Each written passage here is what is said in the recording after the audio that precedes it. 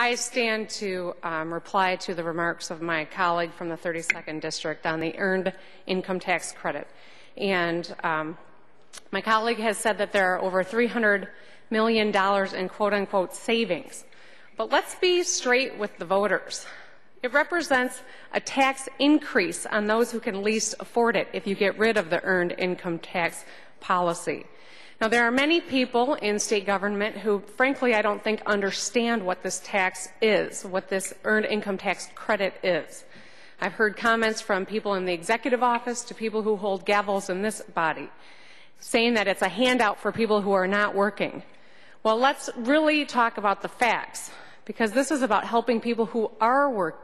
They are working. They're doing the best they can. As Ronald Reagan said, this is the best anti-poverty, best pro-family, best job creation measure to come out of Congress. That was Ronald Reagan's words. The earned income tax dollars are spent directly into our commerce stream. So when the chair of appropriations says, do we need it? Can we afford it? What's it worth? I agree. That is the test that we should be applying. We should be applying that test to all $38 billion of tax expenditures. If it's good public policy, let's keep it. And if it's bad public policy, let's vote it out. But that requires real scrutiny of the whole tax code and every gimmick therein.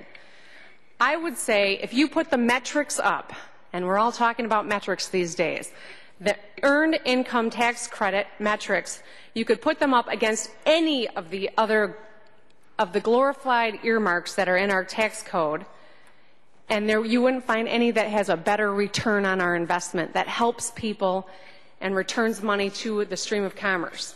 So I got to tell you, I'm with the Gipper on this one. I think the earned income tax credit should stay because it's one of the best public policies that we have on the books to actually help the working people of the state of Michigan. I ask that my comments be printed in the Journal.